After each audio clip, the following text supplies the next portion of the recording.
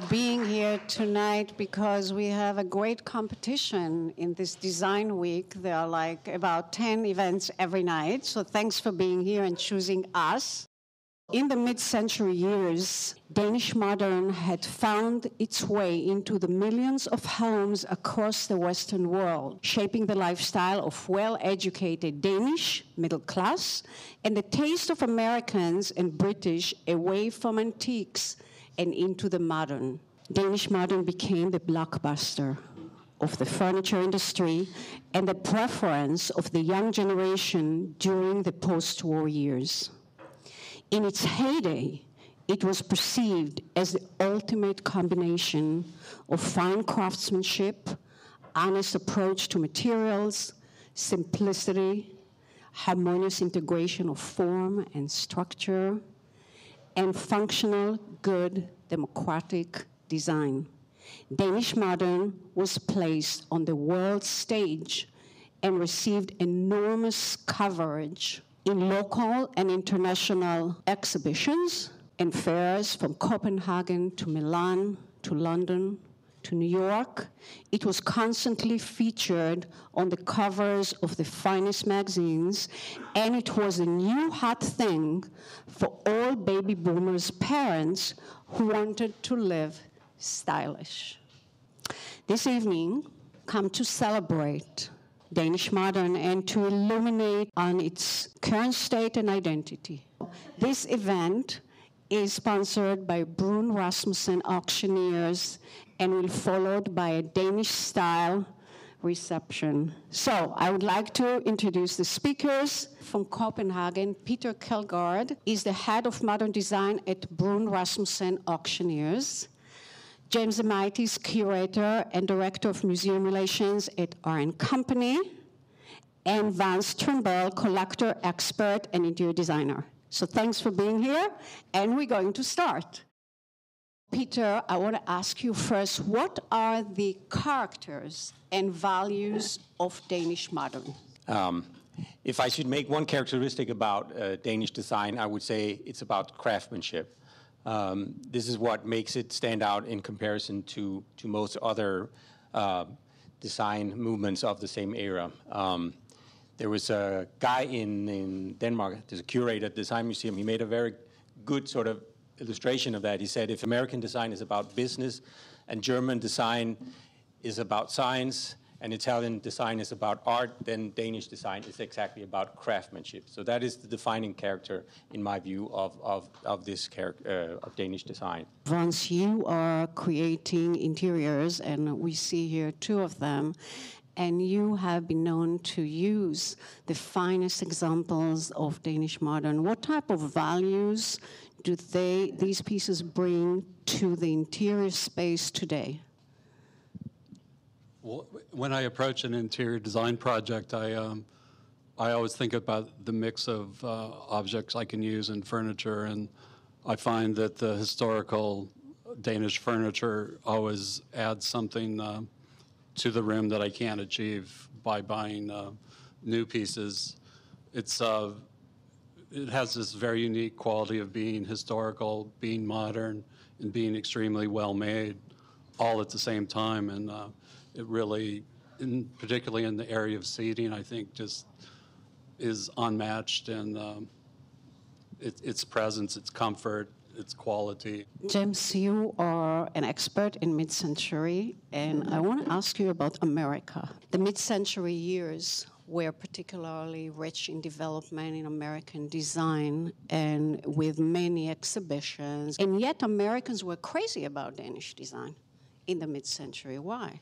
Well, the Museum of Modern Art played a huge role, of course, in promoting Danish design, in that they started to, in the 1940s, include Danish designers like Finn Juhl and Hans Wegner in the various kind of competitions and exhibitions that were this good design concept that was about, promoting a modern outlook, but also affordable and something that could easily be, obtainable as well in terms of purchasing these pieces from department stores and things like that. And so one of the things that's always been fascinating to me is that obviously America has this rich history of collecting Danish design from the very moment that these pieces were first released and first exported here.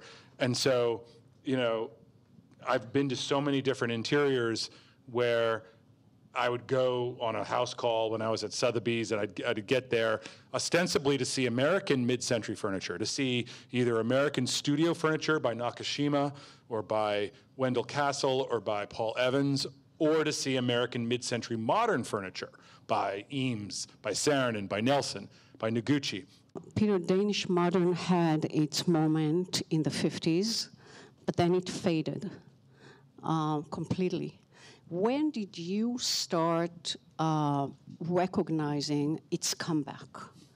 Well, my background is actually that I was studying political science, and I was starting to get interest in this mid-century period back in the 90s when there was really no one that was interested in it, in Denmark at least. So I would go around and I would see great Hans Wegner pieces or other great designers, and you could buy them for, if not pennies, then a few dollars. So this was mid-90s, and that was the first time that I sort of sensed that there were some people that were starting to take a real interest in this. There was a growing market for it, and then it sort of expanded ever since that.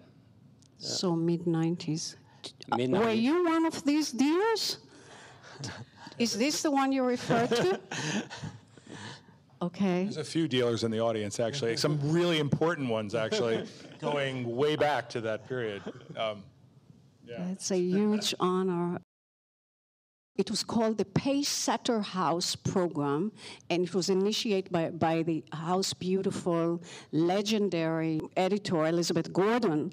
It tried to introduce a new way of living modern in post-war America, but unlike the Case Study House Program, it was something that actually criticized Orthodox modernism and offered livable spaces for Americans.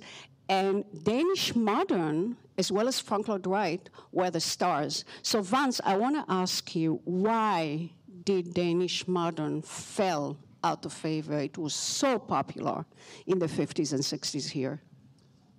It became super popular. Everyone had to have it. And I think partly it suffered because of its popularity. And eventually, in the late 60s, you could buy it at Sears, and through catalogs, you could buy the American version of Danish Modern. And I think it just sort of became so popular and so watered down over the years that it imploded, and people just thought it was representative of sort of post-war design, and they wanted to move on to something new, and it collapsed and disappeared. And that's really, so it's overexposure. People got tired of it. James, you have been a part of this entire rediscovery of mid-century design. How do you position Danish modern, let's say in comparison to French mid-century or Italian, in terms of the collectible market? I think it's really, I mean, look, in general speaking, when it comes to the secondary market for all of 20th century design, French design, certain aspects of French design are always going to be the most expensive.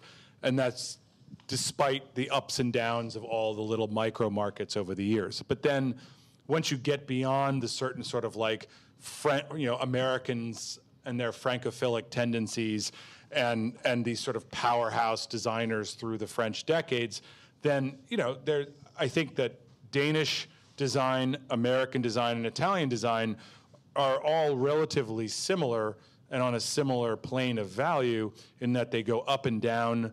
Individual designers have their moments up and down. And at the same time, what the most important thing that's really happened over the past 30 years is a increase in connoisseurship, which is such an important word here. The connoisseurship amongst the auction house experts, the museum curators, the gallerists and dealers, and the collectors to recognize that in a market as vast as Danish design, not only are there iconic models, but there are, of course, many, many different versions sometimes of the same iconic model. Connoisseurship is really important, and some people have this misconception that when it comes to Danish modern, there is really no connoisseurship. And I want to start with this. So Peter, let's talk about grade A, B, and C. And let's look at these examples. The big overstuffed easy chair, that would certainly be on my sort of A list of Danish design. It's the Tired Man chair by Flemming Lassen, a chair that was designed in 1936 and actually sort of precedes the mid-century thing.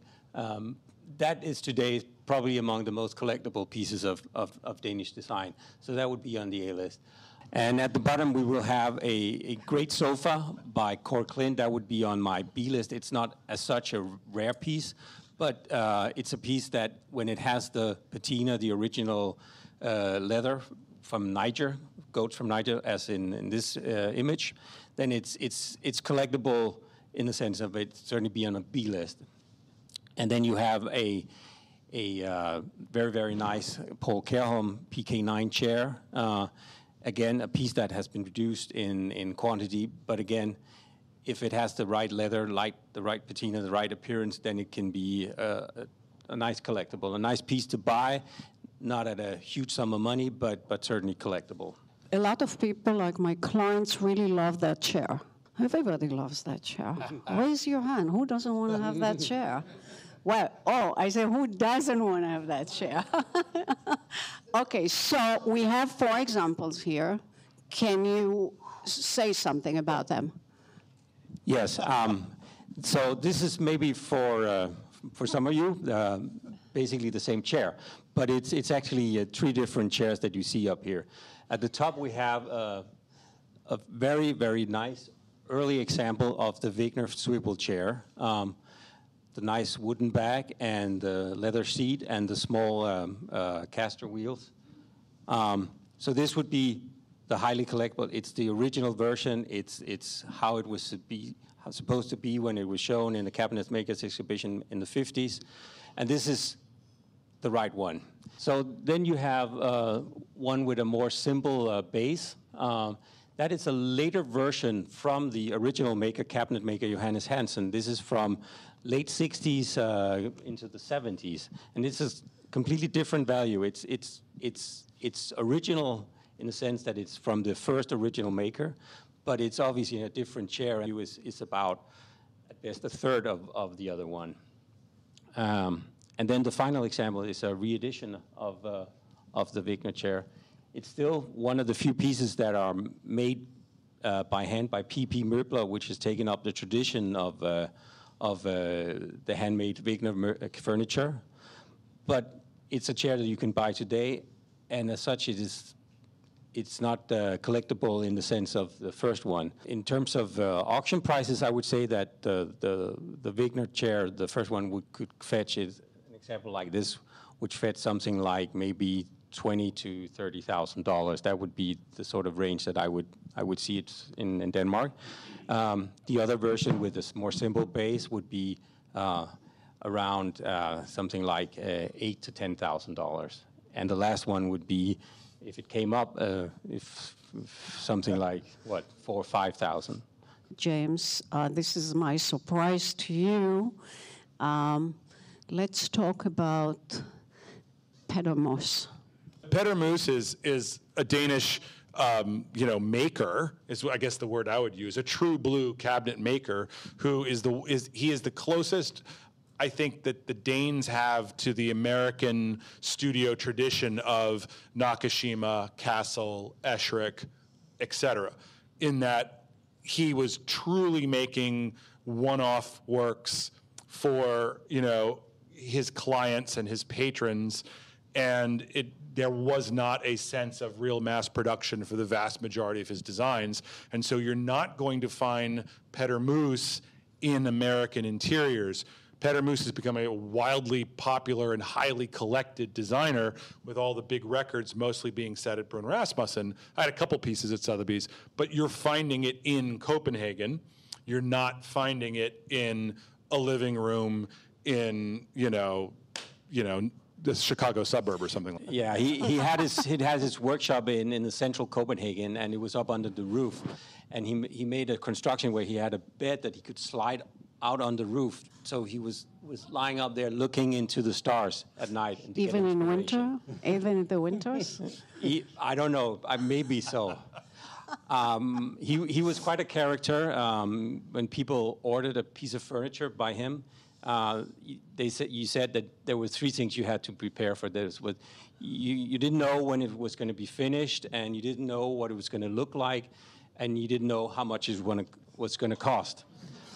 However, on the last point, you could be pretty certain that it was going to be very expensive and more than you initially agreed for. Okay, so talking about connoisseurship, Vance, you have recently co-curated a show at Orange Company on Ole Vance.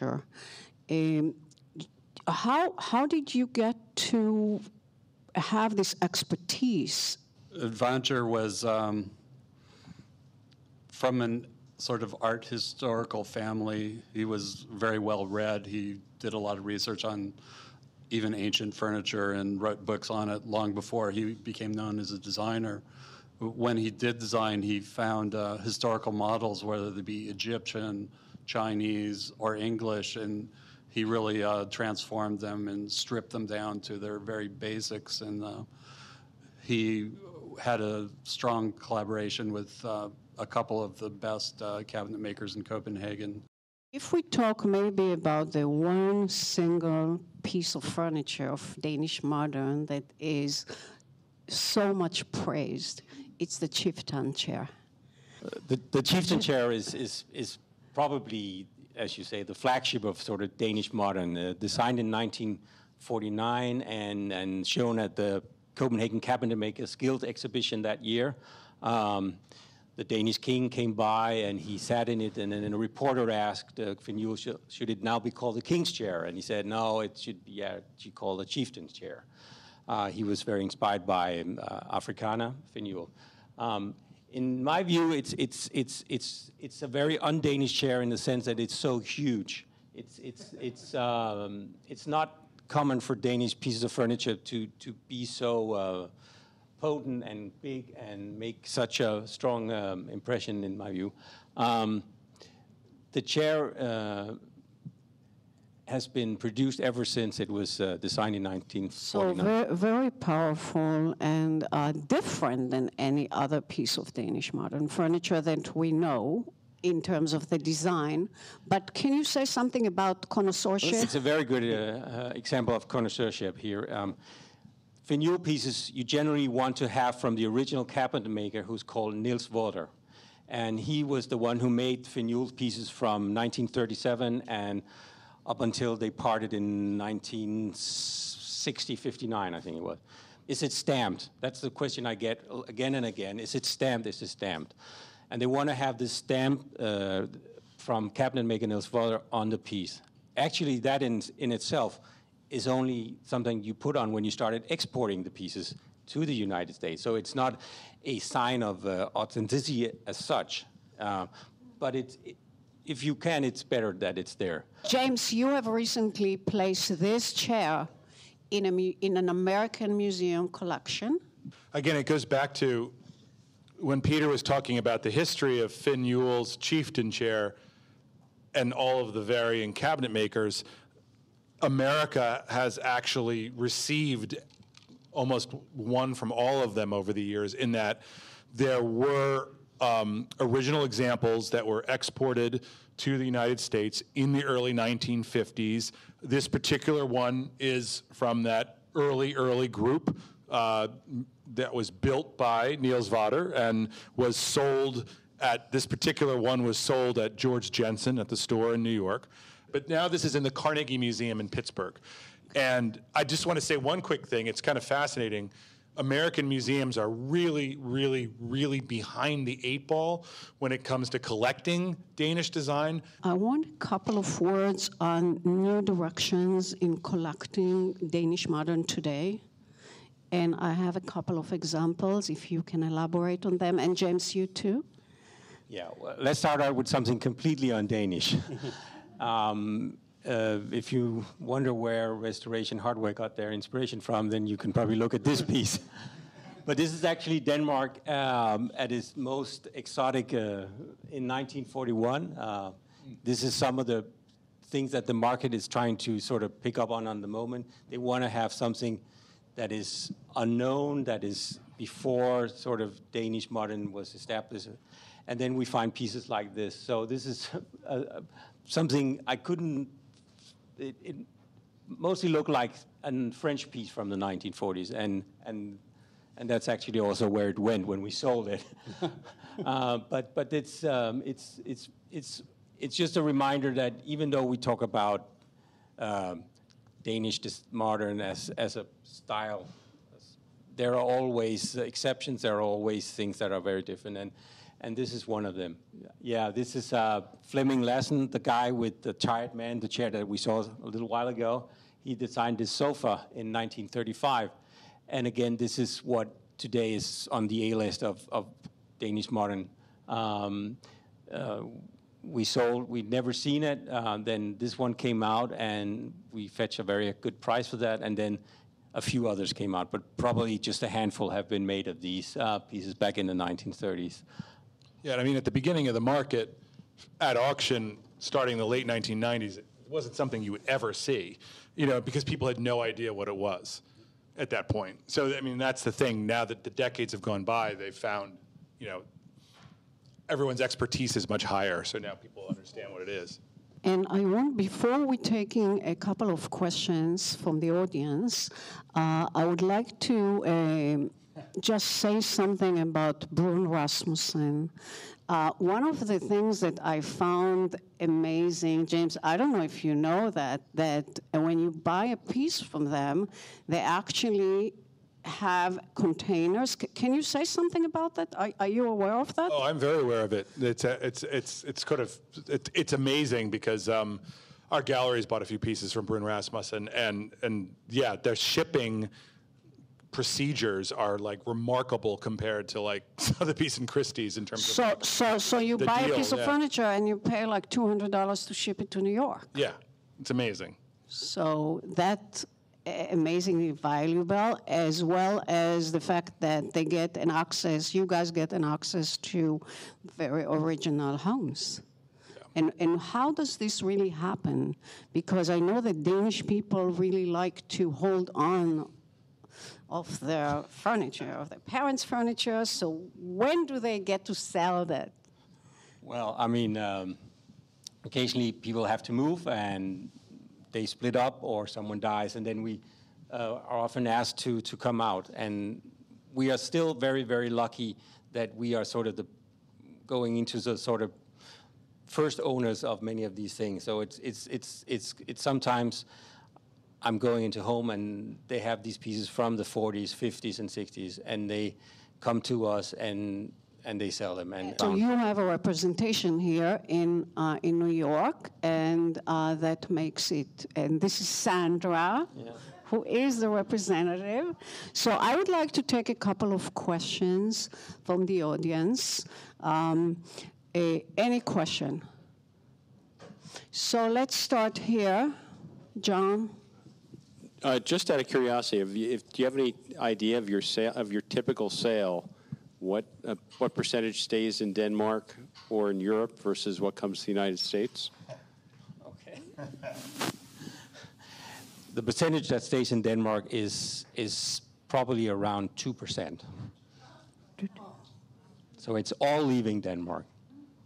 The Danes are to some extent blind of their own inheritance. It's so much around them that they don't, to some extent, notice it. And that's going back to where I said in the beginning, a lot of it goes to New York. I would say about 30% of all our pieces are going to the States. Then there were a lot of clients in Japan, to some extent China, and then rest of Europe.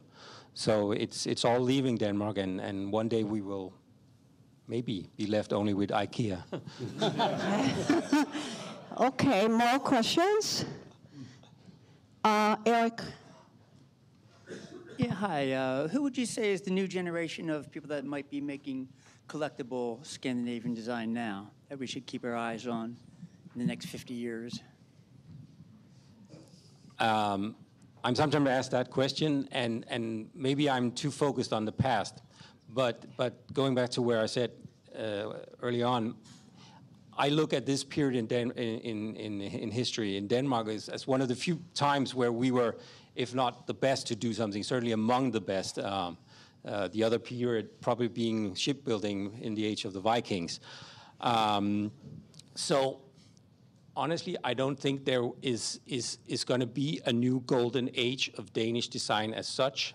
I think that the designers today in Denmark are obviously educated with this craftsmanship tradition, but the marketplace is more global, and they sort of mix with manufacturers around the world.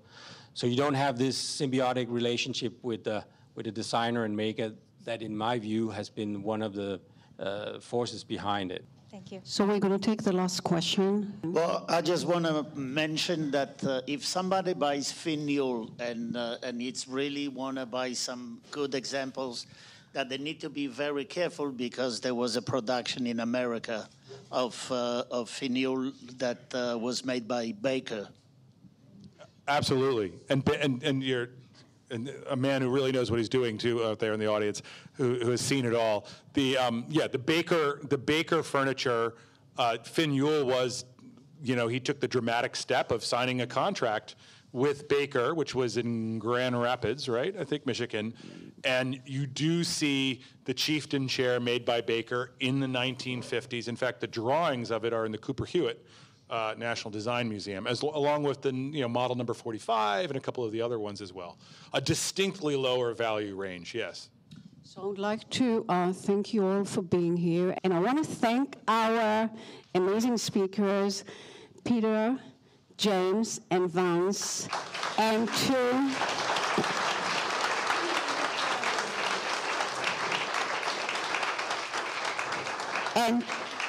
to Bruun, Rasmussen, and let's have some drinks. Thank you.